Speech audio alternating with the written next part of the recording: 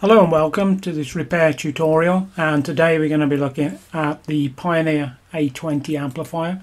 So background on this dates back to about 2012 sort of era. They did do an Elite series around that time period, and within the family of the A series you have the A10, the A20 and the A30, and really the major difference which sometimes catches people out who may be looking for second-hand amplifiers. The A10 amplifier didn't support a remote control, so when you look at the front fascia of it, it kind of looks as if it would, but where there should be a lens where the IR commands would pass through to the microprocessor, that's not fitted, and there is no motorized volume control on there, and all operation then would be purely manual. With the A20 and the A30, then you do indeed have the remote control function. They are universal, so you can use them between each amplifier. Now, a number of these amplifiers have passed through the workshop over the years, and it kind of comes down to a number of faults which you typically see, and I'll also share some insight with regard to how you reset the protection circuit, which is not documented in the operational manual. So the most common faults that you sort of encounter here, I'll cover in a little bit more detail in a moment, but let's just sort of take some of the technical specifications for the A20. So in terms of power output capability, so power output would be set at 30 watts into 8 ohms, or the amp can deliver 50 watts into 4 ohms, and then from the front fascia, because it's microprocessor based, what you're able to do there is you have a series of push buttons. So the micro will just read the commands on there, and then in turn what it will do is it will operate the protection relay at the back, which is for the speaker, but it has two of those. So on the video you can see that it supports a dual speaker set outputs, so you just select A or B or both. Total harmonic distortion of 1 kHz would be less than 0.01%, so this is common for amplifiers of this class. And then frequency response covering 5 Hz up to 100 kHz, and total power consumption is 135 watts. And then for the inputs, you have a moving magnet input. So if you connect a turntable with a moving magnet cartridge on there, or stylus, then no preamplifier or equalizer is required. And then the remaining line inputs, it supports a tuner input, CD auxiliary, network, and you also have the option then to connect some form of external record device, i.e. you can also have a recorder then connected to it. And then dimensions, straightforward enough, so standard for these integrated amplifiers, width of 435, height 128 and depth 360, and overall weight is approximately 7.2 kilograms. That's for the amp, not if the amp was supplied with all of its packaging material and everything else. So just really to come to the stock type of faults that commonly appear. Probably the major one is the one that you're seeing in this video here, but there has in recent times been some changes in some of the amplifiers that I'll start to see. So probably the most common type of failure that you see here are the low voltage power supply regulators, and these are a plus and minus 15 volt supply, which is used to power the input selection circuit and also preamplifier stages. And they're made by the Korean Radio Corporation, or KRC.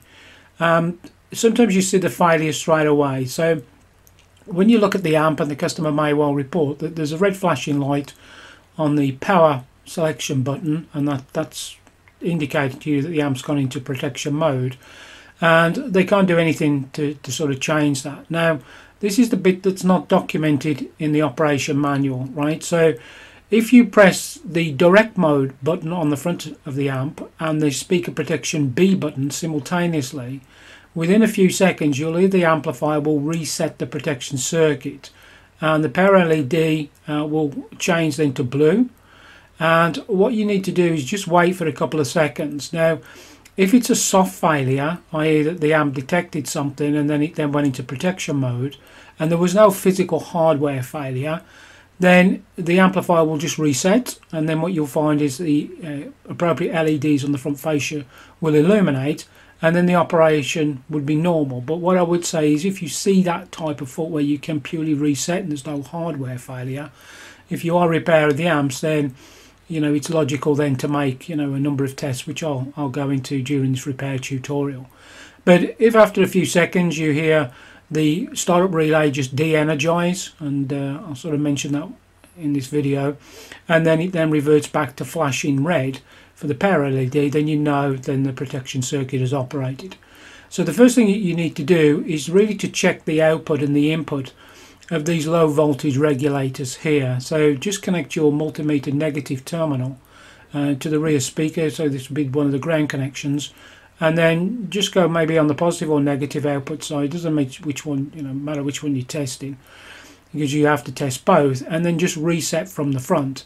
Now what you may find is that you have an output voltage on one of the regulators which is correct, maybe plus 15 volts, but when you go to the other one it's maybe 8 volts or maybe nothing at all, or you may see physical damage then to the regulator.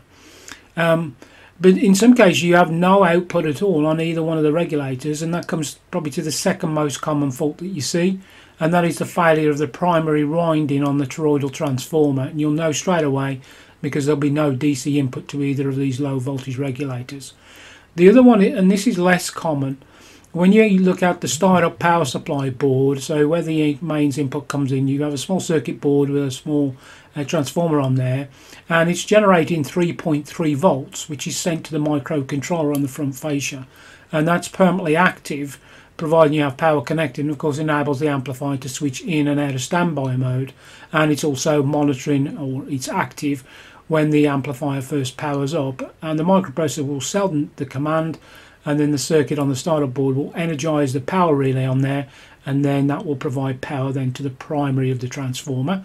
And all being well, if there's no DC offset or no missing voltages and everything is good, then the amplifier of course would just run as normal, and you would be able to select different inputs and then use the amp for listening pleasure. But those are the three most common types.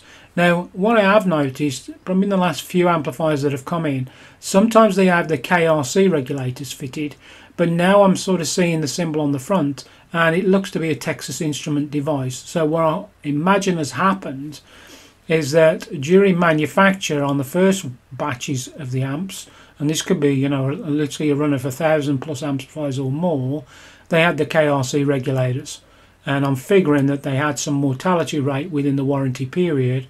That got flagged up, they changed the regulators to a different type, and then that's why you're seeing some of the amps coming in for other faults, not with the regulator issue, and that's what I'm commonly seeing now. So this is really a straightforward repair. It's not difficult for you to quickly diagnose that you have an issue with the regulators. What I would say is if you have one of the regulators that has failed, don't sort of just change the one. You know that the other one is manufactured by the same company. So what I do here is I just change the two regulators out, and you can fit a National Instruments device if you wish, or any other type readily available. And then remember that once you install those new regulators, you will need to reset the amp. So remember, direct push button, speaker B, keep them pressed, and then after a few seconds the protection mode will then reset, and all being well you can then check the voltages on there. Now just coming back to that point that I made about the soft failure where you're able to reset the amp, and you didn't see any physical hardware failure, what I would do as an engineer, I would just monitor the plus and minus outputs of the 15 volt, and I'd probably leave the amplifier maybe running for a couple of hours, just running some audio through there with a connected load, some speakers on there, just to verify that it wasn't a hardware underlying issue that was causing that problem. And if it runs for a couple of hours and you don't get anything triggering, then you can presume then that the amplifier is working correctly then. So a rather short tutorial, but that's not uncommon for some of these repairs. They're not in depth, so they don't require too much information. As always, I thank you for stopping by and then for listening.